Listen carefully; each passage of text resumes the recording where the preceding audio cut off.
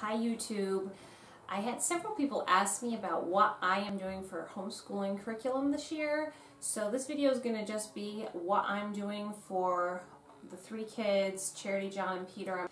In past years, I've stuck very closely to the Abeka curriculum, and this year I just decided to step out of that. I'm hoping that my excitement will translate into the kids being really excited about these books.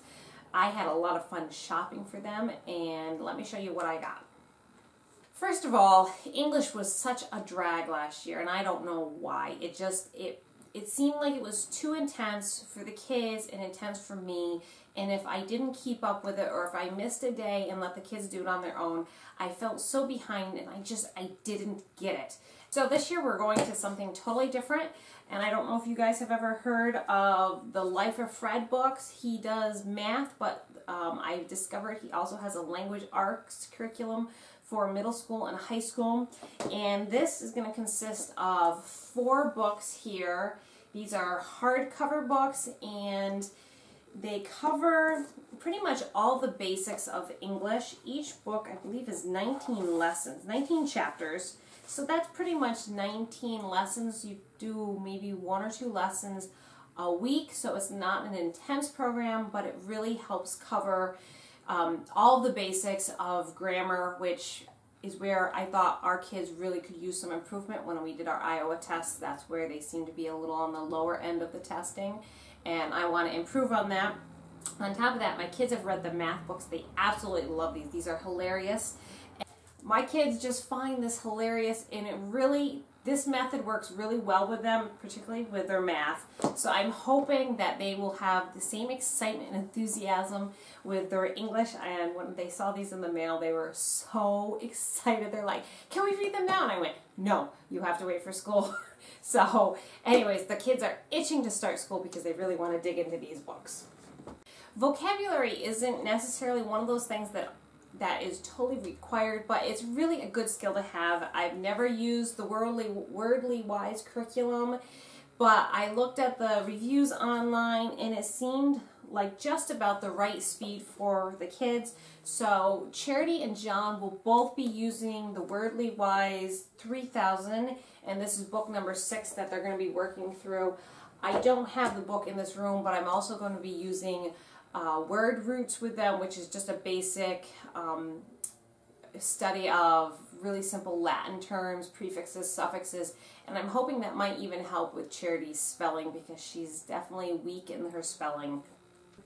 History I'm not really concerned about because the kids read all the time and read so much that I don't think a formal history curriculum is going to be needed. I'm going to keep track of what they're reading and encourage them to branch out and do a general overview of American history, but I'm not really worried about a curriculum for that. The one thing we hadn't covered though is a study of the United States Constitution, and I found this book, and it's Foundations for Freedom. It's a study of the United States Constitution. Also, along with history, they always want you to teach some form of geography. Again, I'm not really overly concerned about this. My kids love studying maps. In fact, John and Charity's room's walls are covered with maps, so I'm not worried about that. But again, I just wanted something to be able to go to and have the kids learn a little bit and maybe cover those things that they're not getting from looking at a map. So I found this book,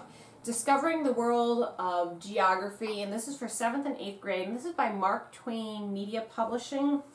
And this book, which is really cool, once you buy it, you have the ability to, and the license to copy the pages out of it and use it for all of your students as long as this is a single classroom, which homeschooling is a single classroom. So this is going to be reusable for the other kids. They're pretty much just basic worksheets, and one 2-page worksheets you copy out and decide what you want your kids to do for the day. Again, super skinny book, just kind of reinforces that whole history, geography, map thing, and I thought it looked fun, and I love the fact that I can use this for the other kids as they're coming up. The next book is Steps to Good Grammar. This is 169 exercises, lessons, and tests. I am not going to be working through this page by page. That's not my intent for this. The intent is to just pull out certain pages and have the kids work on that for a day. This is also a reusable material book, and I will be able to hopefully use this with the other kids if I decide I like it. But this was to kind of reinforce what we were really lacking last year in the Abeka. It just seemed like it went right over our heads. So this might seem like it's a lot in these departments, but this was really where the kids were probably the weakest, was their English. So that's my hope this year, is to see a big improvement on their test scores. For science, I had a hard time choosing a curriculum because the kids, again, read so much that I really wanted something that was just, it was biblically based and something they could read. There wasn't a lot of homework with it, but just could read. And I took the splurge. It was one of my more expensive purchases for our curriculum. And it's this giant textbook. This is the one they're going to be doing, Exploring Creation with General Science. And I'll tell you, when this came in the mail, I had no idea it was going to be this big. It is literally like a college textbook. I ended up buying this from My Father's World New, and I got along with that. My Father World put together a curriculum plan, so that came with this, as well as a multimedia CD disc to help with some of the experiments. I'm hoping all this will really help the kids. For John, he has a love-hate relationship with writing papers and anything to do with writing. And he is in 6th grade, so his big thing is this is the last year that the writing is going to be a requirement. So what I found for him is, it's called Jump In, a workbook for reluctant and eager writers, and this is put out also by Apologia. And it looked like something that might be his speed. It didn't seem like it was overly intimidating. Pretty much you read the skill, a page or two, and then turn the page, and then you start writing down what you're supposed to write. I'm hoping this will kind of help him over the hump. He can write, and he can do a really good job when he puts his mind to it, but again, it's one of those things, it's like pulling teeth with him. Charity's a great writer. John just doesn't enjoy that. For our math curriculum, I chose Saxon 8-7. Both Charity and John are going to be going into this together.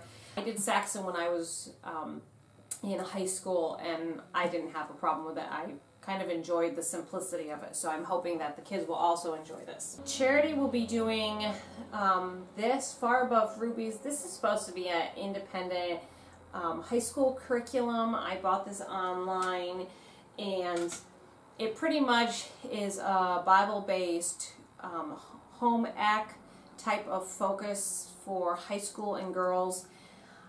I don't know that I want to solely put all my eggs into that basket, but there was a lot of good references on that, a lot of good recommendations for books and ideas. So I'm going to be taking some of that and incorporating it into into Charity's education this year.